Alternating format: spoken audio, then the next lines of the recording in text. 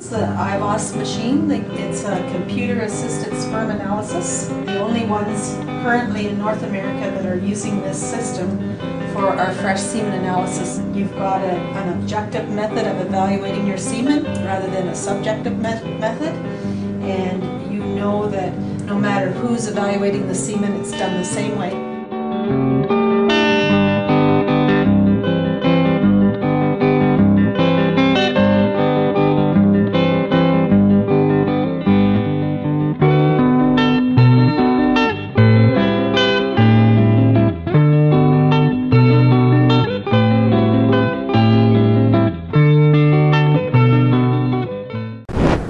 Well, I think these exhibitors all need a nice round of applause for bringing out these junior animals today. It's one of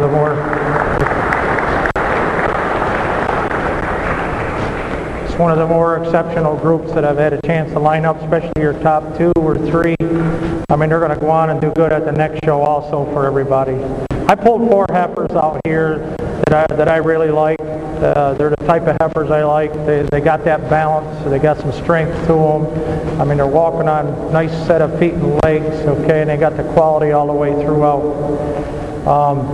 For me, I'm going to go out and shake the hand of your honorable mention, and I'll shake the hand of reserve and junior champion.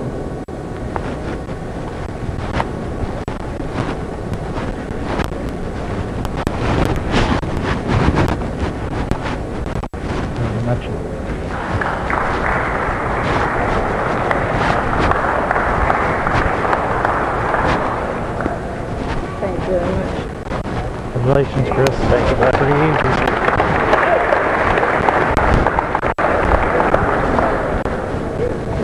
Today I went with these 2 senior yearlings.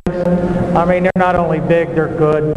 I mean, I love the extremeness that they got. This heifer that was even in seconds got the dairiness and the quality that goes along. The junior champion has just got depth of rib, the strength, the balance all the way throughout, and the size to go with it to take her over this real dairy heifer that I put in reserve champion as your senior yearling.